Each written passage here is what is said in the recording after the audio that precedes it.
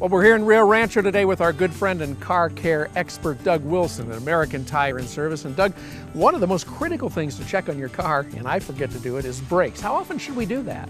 Richard, you should check the brakes every 10 to 15,000 miles.